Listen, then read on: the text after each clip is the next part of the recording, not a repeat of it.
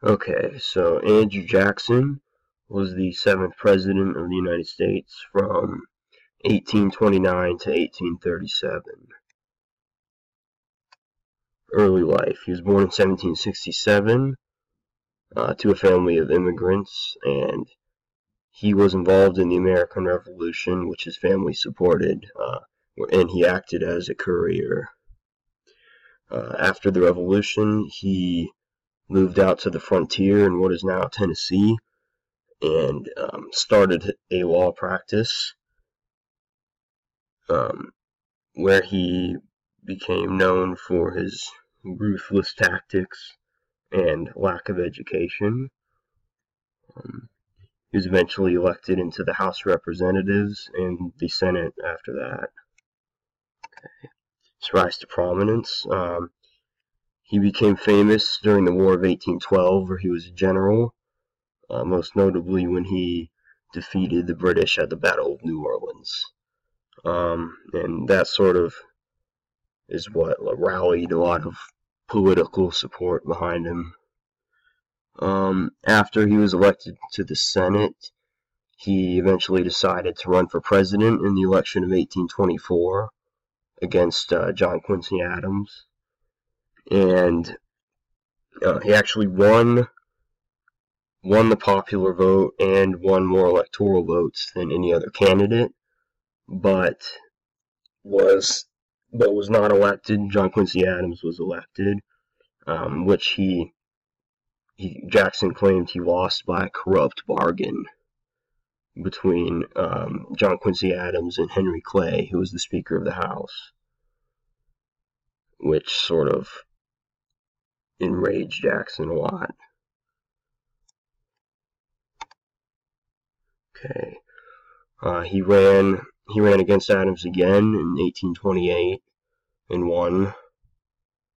He had a lot of support from the West, like the frontier lands in the Mid-Atlantic, New York and Virginia.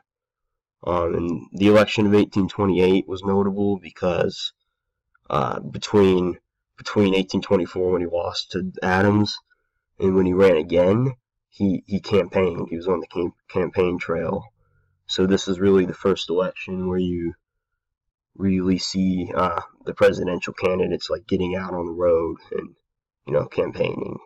And it's also important in that voter turnout really expanded. So you start seeing the universal white male suffrage stuff around this time. His domestic policy, once he's elected, one of his big domestic initiatives was to kill the Bank of the United States, which is called the Bank War now.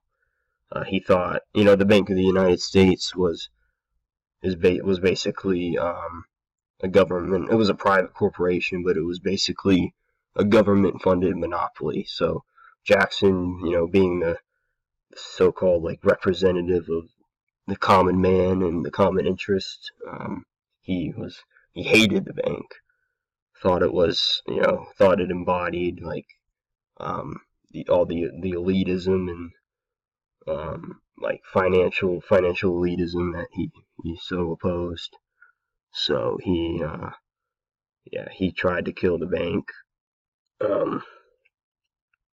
for many years, and eventually vetoed its rechartering. And he had basically dismantled it by the time the charter expired in 1836. So that was one of his big policy wins there. The other one, the nullification crisis, when the state of South Carolina, attempted to nullify some federal tariffs that it didn't like. Basically, the tariff of abominations was the big one. So Jackson threatened to send in troops to South Carolina if they attempted to secede. So that's where you first see like the talk of secession, really, besides the War of 1812. And It's sort of, it really strengthened the presidency. You know, Jackson basically told them who was boss. So yeah, and then Indian removal is really the low point, I think, of his domestic program. He signed the Indian Removal Act, which basically gave him the power to displace, relocate native tribes in the South, and which led to a lot of bloodshed. The Trail of Tears occurred, sort of in response to this, which Jackson set in motion, and then the spoil system.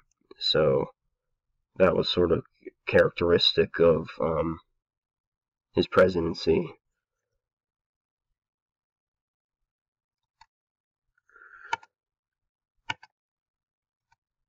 Foreign policy. Jackson didn't really run into much opposition here. You know, his